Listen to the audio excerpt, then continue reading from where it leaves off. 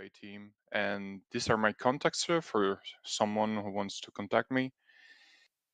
And in the first part, we will take a look at the current status of the LTP runner, which is our main application. For the one who don't know what LTP is, well, LTP is a framework. It is used by our team to test Linux kernel, and it has more than 20 years old testing suites. Most of them have been rewritten during the years because historically it was a messy code base. And now the situation we have when we are testing with LTP is the following. We will focus on this part, which is runltp, and it works like this. We have some test executables, which are our tests used to test some functionalities of the kernel. We have the testing suites, which are associating some labels with the binary, in particular the test we want to execute. And we have runltp, which is getting testing suites and providing a report after the execution. runltp worked for a while, but it has a few downsides. Especially it runs only on host, and it's really hard to handle the kernel crashes such as kernel panic, oops, and freeze. It has a code which is a bit messy and hard to read. It's a mixture of bash and C. Sometimes it's quite hard even to debug it, and it generates some logs and let's say some reports which are really hard to parse, especially some logs we will see pretty soon. It has some obscure functionalities and options, and some of them are there. We don't really know if they are still working.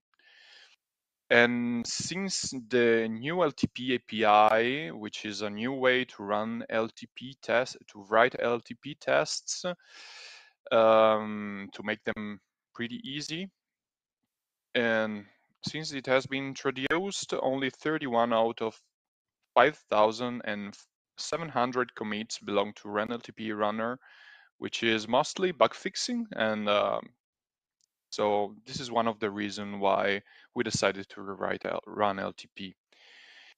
Now I will share my screen to show you how runltp works, and so runltp can be found inside the opt LTP installation folder, which is our default install folder. It is a bash script, as you can see here, and it's mostly not developed anymore. Andrea, Some could of the you finance. increase the size of the? Oh, sure. Thank you. Okay. So can you see him now? Yes, it's better now. Okay, nice. So as you can see, it's a bash script, which is not developed anymore. Most of the options are not used. We can check them by using the help. And yeah, these are. And even the pagination is a bit weird. Sometimes the tabs are missing. But as you can see, there are some really legacy old code stuff like email to or -c or -t files and some other. If we want to run a testing suite, we can use a -f option. And this is the result we have. First of all, we have a permission denied because we need some permissions in the opt LTP installation folder at the moment. So this is what happens. As we can see, it's already difficult to see like something human readable output from runltp. It's hard to parse it because we have these weird tags here and many options which are coming out from the standard output. The runltp applications give some results inside the results folder that are more human readable, and we are going to take a look at one of them.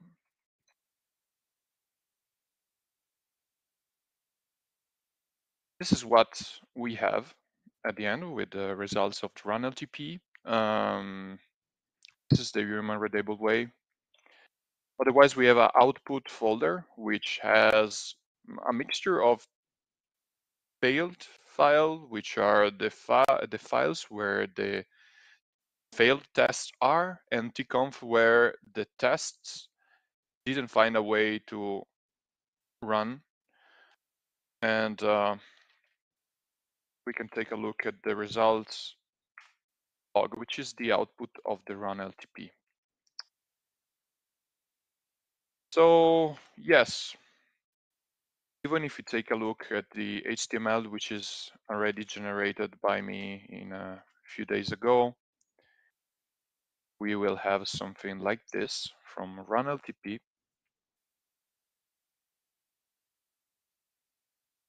Which is of course something that was pretty common in the 2000s. Now it's not used anymore most of the times because we don't need this. We just need a file which can be parsed to generate HTML results inside an automation system, for example. So we get back to our points, and we see that runltp is working only on host, and it has a few it has a few downsides. So first of all, we've seen that it's only working on host.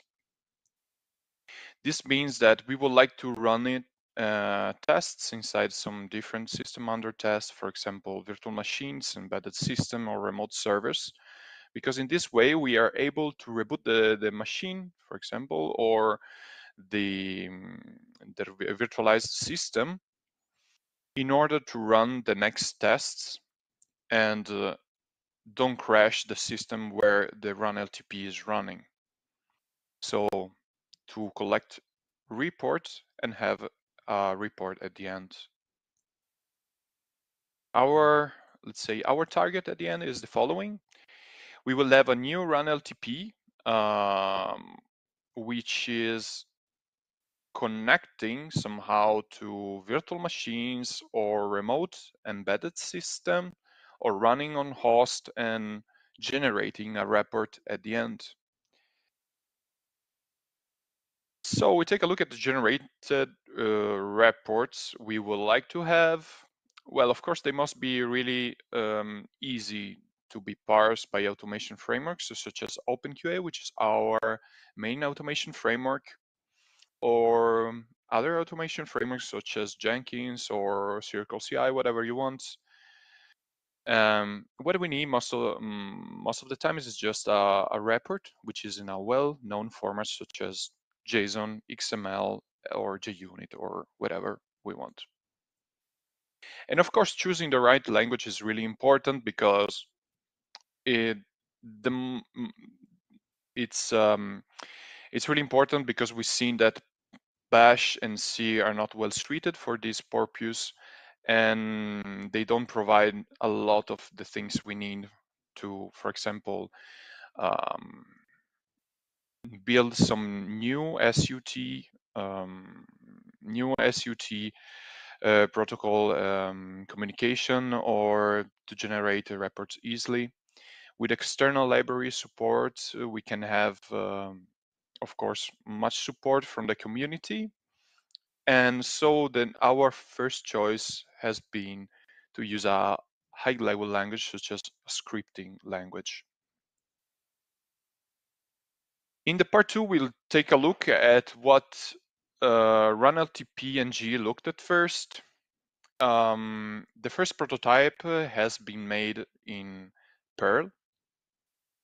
It has been written by Cyril Rubis, And you can see it in here in the link here. It's modular and it's using SSH and a serial port to communicate with our system under test, and it produces results such in a JSON format, for example. But the community wasn't really happy about the Perl language, so the code has been rewritten using Python in this case.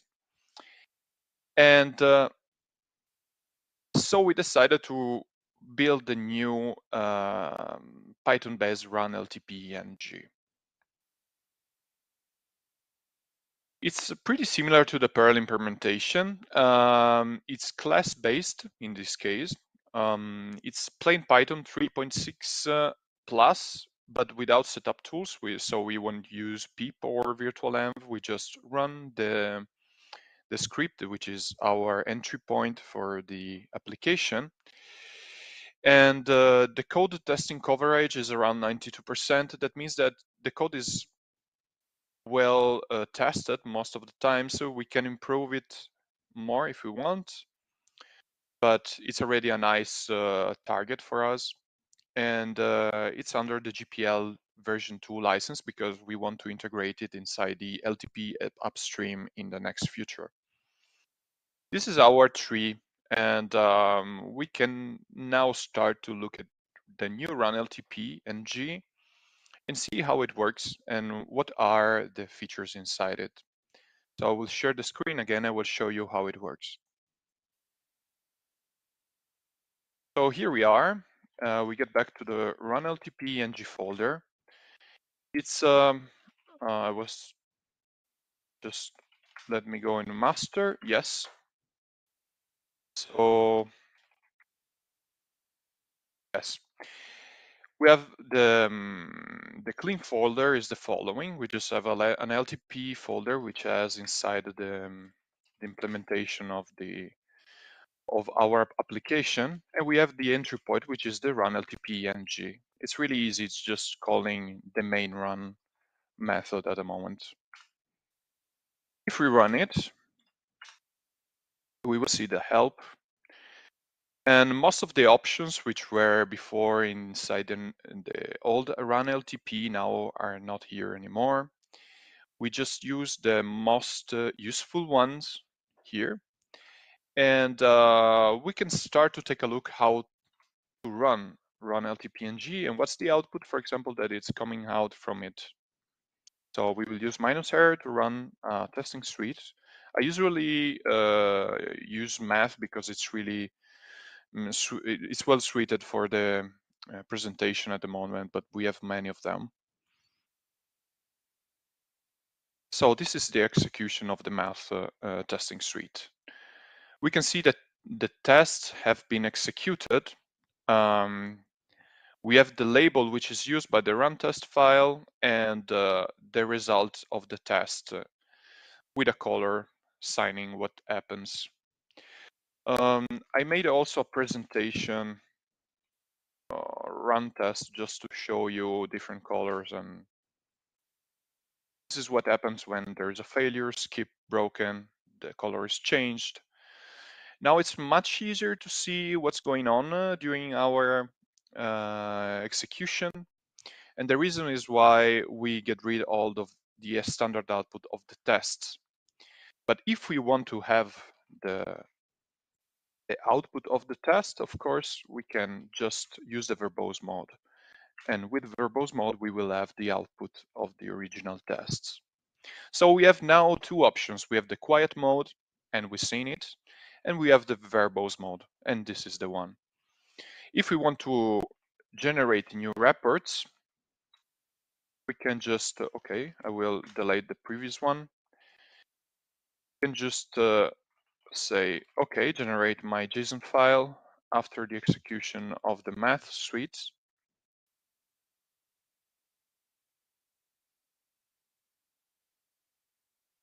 And we will have a JSON file. This is, of course, really easy to parse for any automation framework.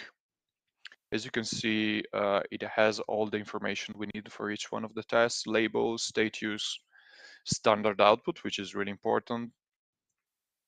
And at the end, we have, of course, the information of our environment or the system under test, which is, of course, RAM, CPU, architecture, etc. As you can see here, there is a temporary directory for each one of the execution we have for each one of the session. By default, it's inside the TMP folder, but we can change it if we want by using the option. This is our temporary folder. We have some rotation of the temporary folder at the moment. So if a new session is run and there are already 5 other sessions inside the temporary folder, the older one is removed. And then we have a symlink, which is latest. It's always pointing to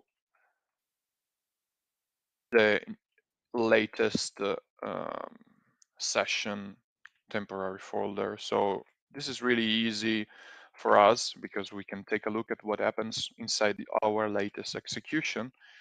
There is a debug log, and this debug log is what runltp ng is doing during the execution.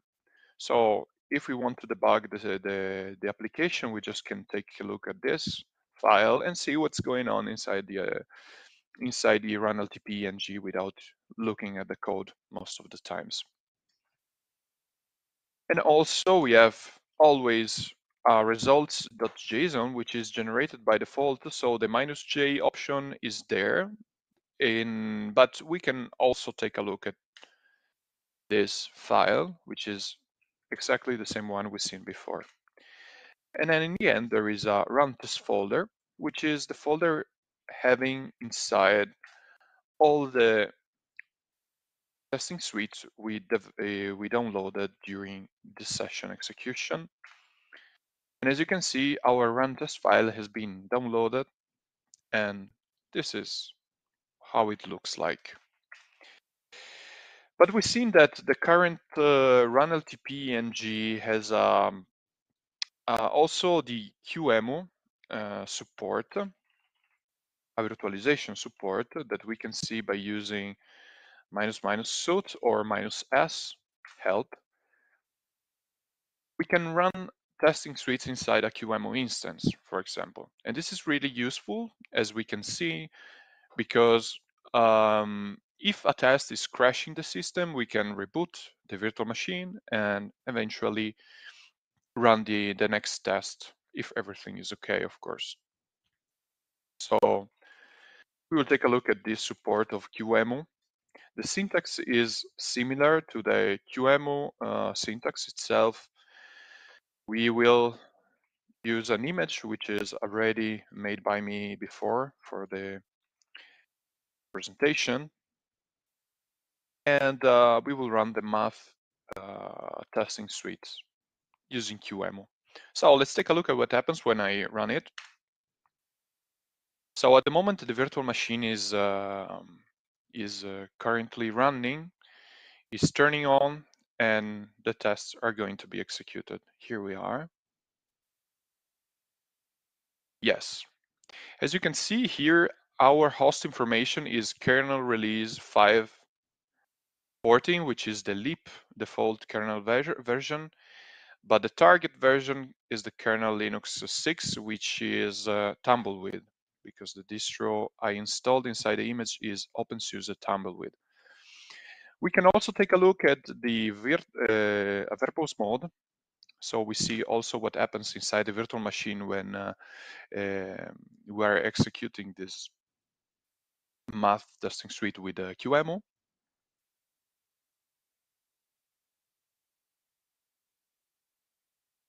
Yes, and here we are. So as you can see, the QEMU support is working pretty well. We can take a look also at some other testing suites. In particular, I would like to show you what happens when the system is crashing. I made a testing suite called the system crash, which is just an echo C for the CSRQ trigger. And so let's run it and see what happens. So the virtual machine is booting. And here we have a kernel panic.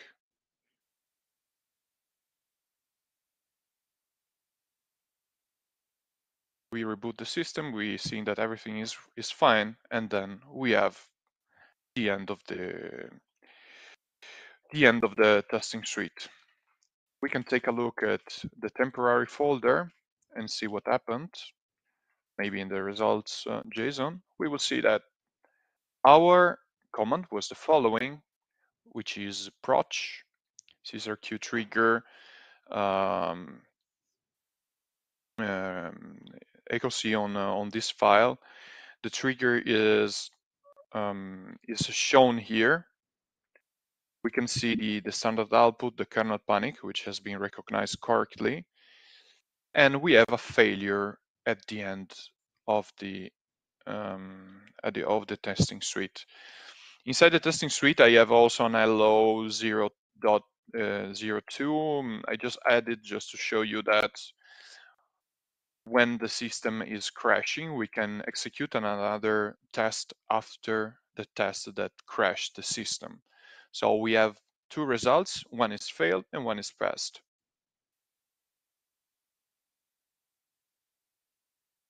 And so here we are, we have the QEMU support now, it's working, but we would like to see, for example, what happens if I have my own installation of LTP in my host and I want to share some tests I have inside that particular installation without installing LTP on the virtual machine, and let's say just to use a normal QCOW image. So we can see there is an option here.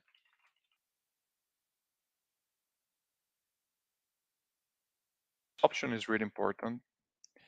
Is the virtualfs option that permits to mount a folder in our system to the QEMU instance and use that folder to, for example, mount LTP folder, installation folder, and to execute tests which are in my host system.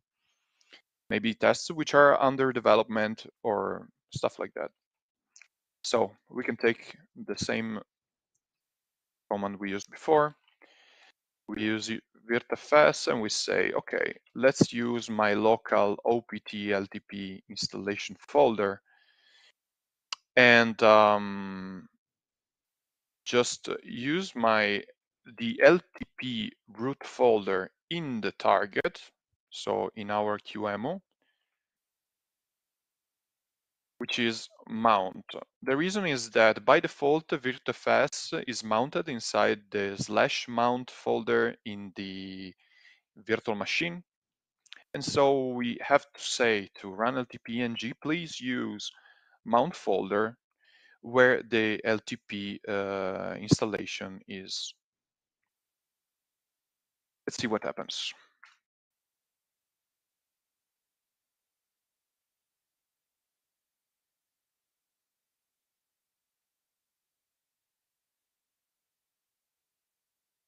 So yes, we just executed the math testing suite, which is in our OPT installation. We mount this folder in the virtual machine and we run the math testing suite. To show you better, I have another image which is clean. It's a tumbleweed installation that doesn't have the OPT LTP folder.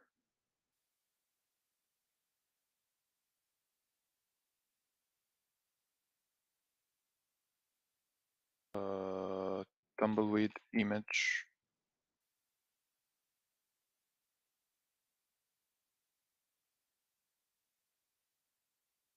Sorry, this is a bug of Yes, sometimes happens. I have to fix it somehow. There is a ticket for that. It doesn't really happen many times, but sometimes it happens.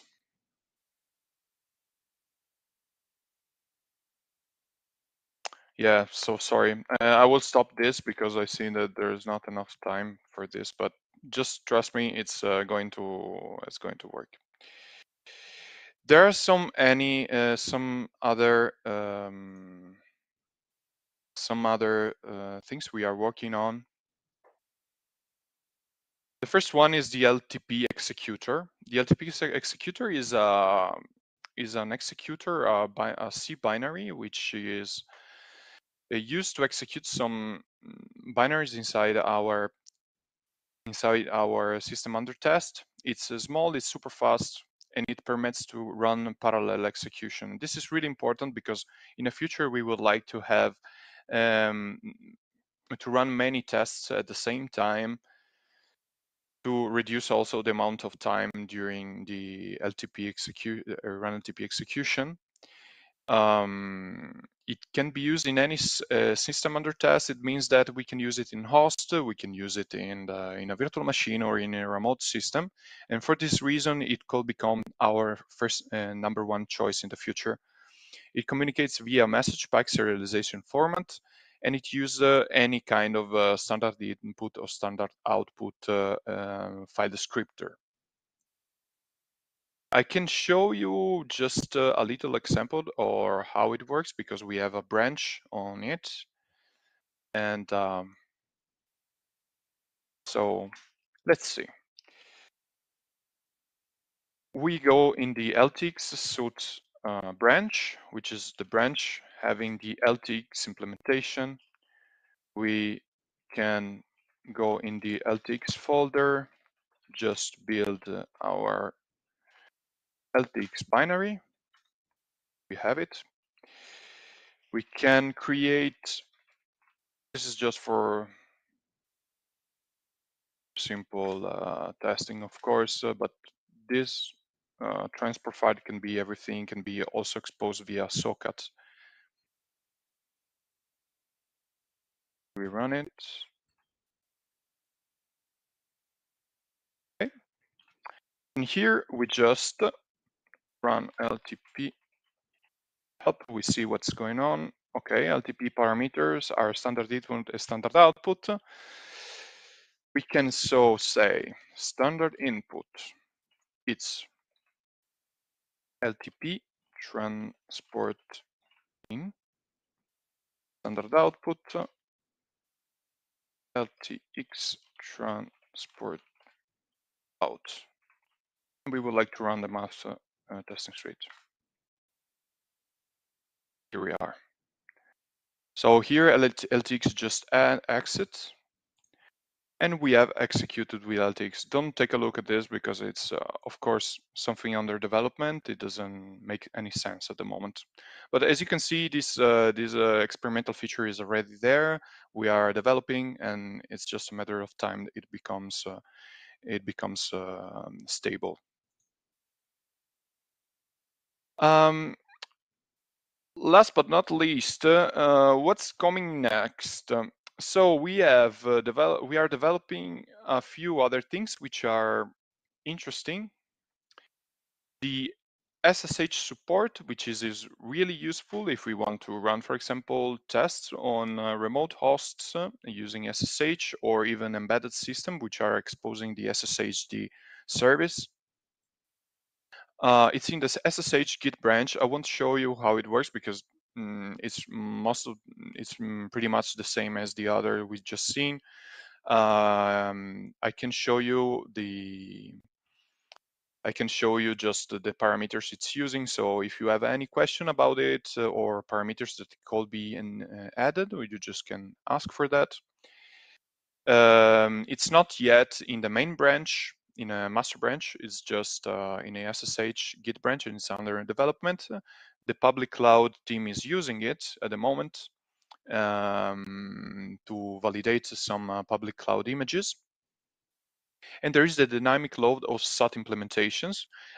This is a really interesting feature which I'm working at the moment, and it permits to create some custom system under test protocol communication classes. And because most of the time it's hard to find a way to cover all the scenarios, um, we might have different APIs to communicate with a SUT. We might have many other customization that the users need or the developer of the test need. So now I will show you how it works and actually how both of those are inside a runltp ng repo. So first of all, I will show you the SSH branch. Just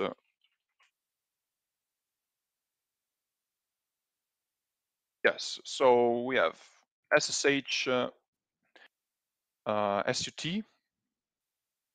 We have some options here.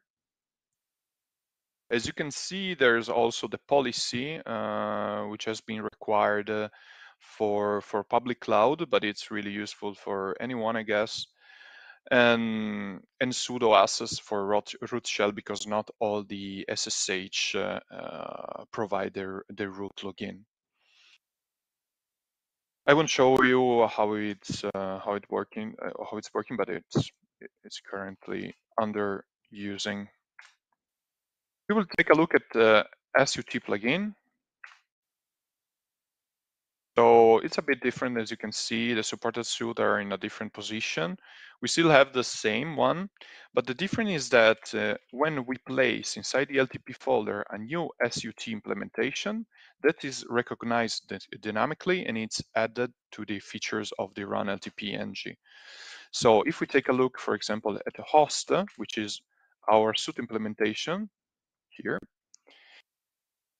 we see that this is not linked to any kind of code inside the main or the session file. It's just dynamically fetched during the first execution. So let's take a look how it works. We can take this one, for example, we copy paste inside it and we just change the name. So we're going to change like presentation. And if we run LTP ng help, you will see that supported suite now are host implementation, QEMU. It doesn't have any configuration, and of course we can just say host presentation minus math, and the suite is going to be used. So if you place inside the LTP new implementation, for example, it could be QEMU, it could be SSH, it could be LTX in our case, a host. We don't need to link those implementation or hard code them inside the runltp ng code. We just need to place them inside a folder, and runltp ng will recognize automatically the new set implementation. This is also useful because in the future we plan to have runltp ng inside the upstream of LTP, and developers can develop their own SUT class to run on system under test and to provide all the all the features they need inside the system under test. So this is the end. If you have any question,